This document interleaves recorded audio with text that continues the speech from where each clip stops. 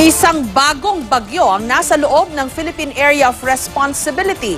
Alamin po natin ang latest mula kay GMA resident meteorologist Nathaniel Cruz. Mang Tani. Salamat, Jessica. Tinawag nga na Tropical Depression Jolina ang pangalawang bagyo sa PAR ngayong Agosto. At dahil sa bagyo, nakataas ang Tropical Cyclone Warning Signal number 1 dyan sa Southern Cagayan, Isabela at Northern Aurora. Yung mga nabanggit na lugar, makakaranas po yan ng mga matitinding pagulan at bugso ng hangin sa mga susunod na oras.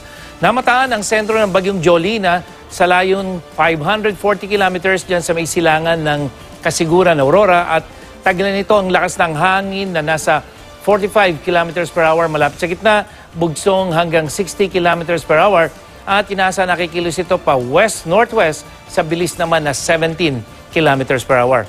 At base sa track ng pag-asa, posible pang lumakas ang bagyo bago naman ito maglandfall dyan sa may Isabela, Aurora area. Posible yan, Sabado ng madaling araw. At sa Luzon, dapat maging IM ready ang buong Northern at Central Luzon sa direktang epekto ng bagyong Jolina. Nakikita niyo pong pink at pula na yan, yan yung mga matitinding pagulan na mararanasan o posibleng mararanasan dyan sa Northern at Central Luzon habang lumalapit yung bagyo. At palalakasin din ng nasabing bagyo ang hanging habagat na makakaapekto naman dyan sa mga rehiyon ng Calabarzon at Mimaropa. At sa Metro Manila, maulap at may banta ng thunderstorm, lalong-lalo na pagdating sa hapon. Sa Visayas, maghapong maulan dito sa may eastern section, yung Samar Leyte provinces, habang sa hapon ay may ulan na rin sa nalalabing bahagi ng Visayas. At sa Mindanao, maayos ang panahon sa umaga, pero pagdating po ng hapon, may matitinding thunderstorm sa Zamboanga Peninsula, Northern Mindanao at dyan sa ARMM. Jessica? Mang Tani, ano ang posibilidad na magdulot ito ng landslides at flash floods? Yes, Jessica. Muna tingnan natin ano ba yung mga lugar na maaapektuhan itong bagyo pag ito ay dumaan dito sa may Northern Luzon.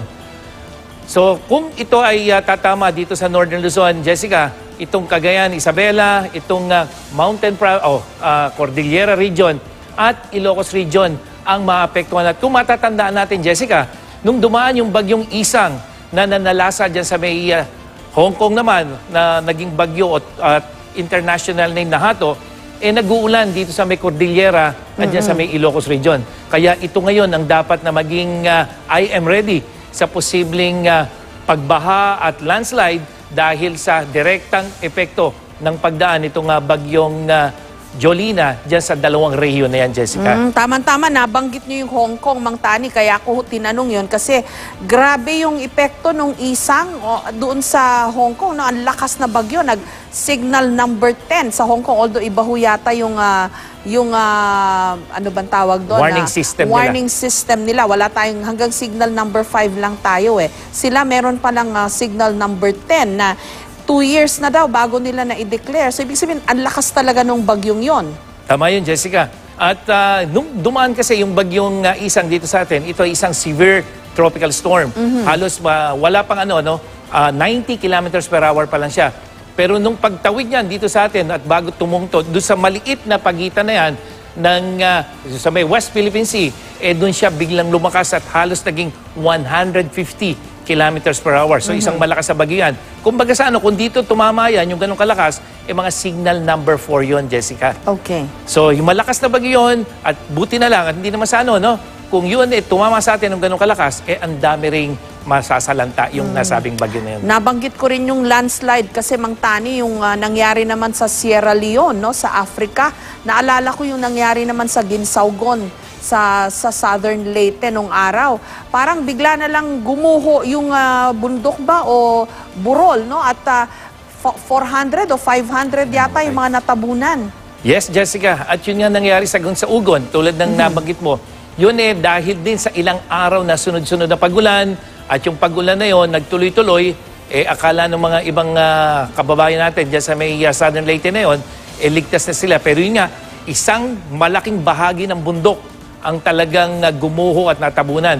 So yung pinabanggit natin ngayon na Mountain Province o yung Cordillera region, dito sa may Ilocos region, maging sa Central Luzon, Jessica, talagang dapat maging IM ready dahil itong binabantayan nating bagyo, hindi ito magiging kasing lakas nitong tumama dyan sa Hong Kong o kaya naman ay ni Yolanda. Pero ang ano natin, Jessica, pag ang bagyo ay hindi ganun kalakas, ulan ang dala-dala niya. Yung pinakita natin kaninang rainfall para sa buwan o para sa araw ng Biyernes, makikita mo na ang daming may kulay pink, may kulay pula. Ibig sabihin nun, yun yung mga matitinding pagulan na mararanasan dyan sa Northern Luzon. Ayan, yung nakikita mong mga kulay pink na yan, Jessica. Maliban sa dilaw, yan yung mga matitinding ulan, intense hanggang torrential. Yan base dun sa forecast natin, ano? So, yan yung posibleng maranasan Biyernes at Sabado dyan sa Northern at Central Luzon, Jessica. Sana humina yung bagyo pag tinamaan niya yung mga bundok ng Cordillera o Sierra Madre para hindi na gaanong makapaminsala. Maraming salamat, Mang Tani, Nathaniel Cruz, GMA Resident Meteorologist. At yan ang latest mula sa GMA Weather. Ako po si Nathaniel Cruz, magplano para sigurado. I am ready. Serbisyong totoo ng GMA News.